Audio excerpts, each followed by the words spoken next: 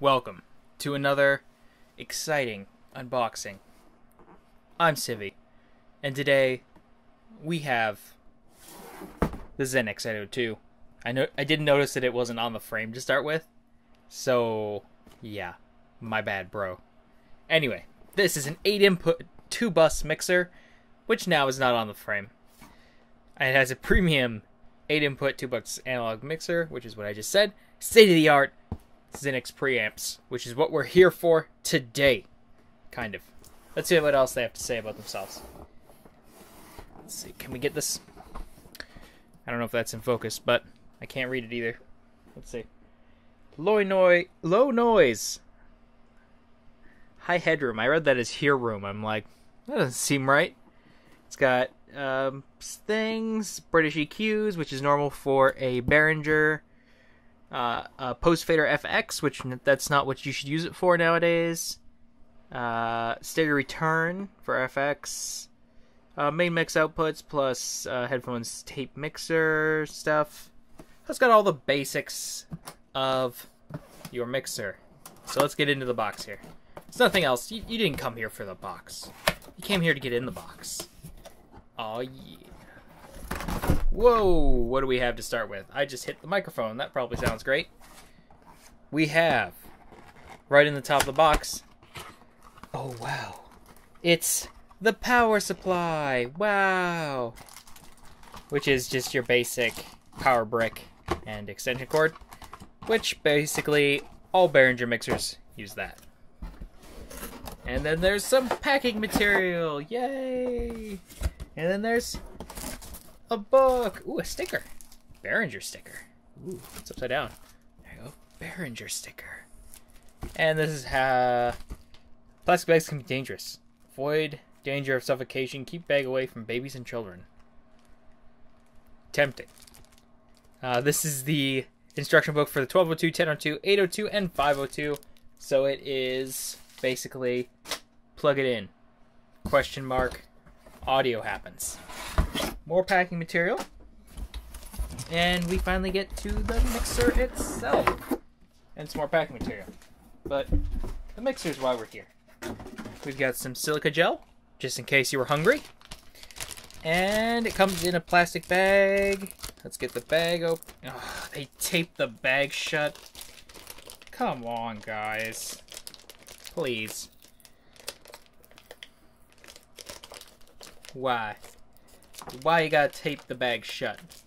I can't get into this bag without destroying it. Which is probably their whole plan. Was to get you to make sure it's not tampered with. I'm tampering with it now! Here we go. Here we go. Yeah, there we go. Alright, let's get this out of here. This would be a good time to, like, cut that. But, man, come on. Here we go. We have one Uno mixer. We've got one channel, two mono channels. 3 and 4 is a stereo channel. But basically they're just two mono channels connected to each other, which is a stereo channel. 5 and 6, also same business. Now you might be asking, where's 7 and 8? 7 and 8, very likely, on this mixer, is 5, 6, 3, 4, probably the stereo return, or the 2-track input. I'm actually not sure. The ones that I have do not have a control room feature. Control room feature is pretty cool. That means, let's point that towards the camera.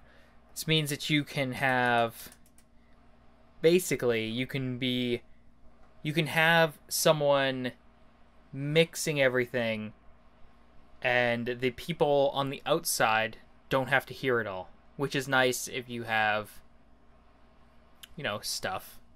Skype chats would be a good one for that.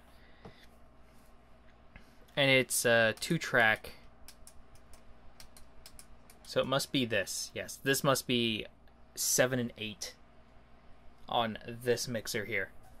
I'd give you a more in-depth thing about that, but I just opened the box. What do I know? Which basically describes my whole channel. You got phantom power button. Turn that on if you need phantom power. If you have a good microphone, you need phantom power. We've got power in the top. We've got our EQs, which you can cut out low noises with or high noises with. Or if you're a fucking jerk, you can be like, oh, how about I just max out my, turn my lows and my mediums all the way down, and then my highs to max.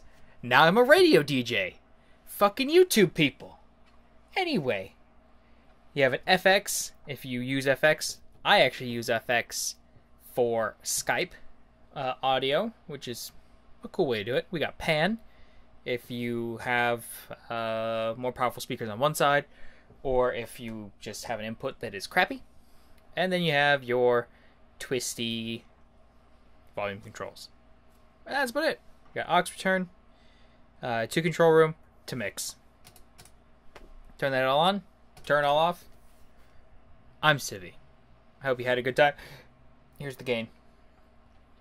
If you can't read, gain. Anyway, have a good time. If you pick up one of these, please enjoy it. I personally like the 1002, but if this is all you need, that's all you need. I'll see you guys next time.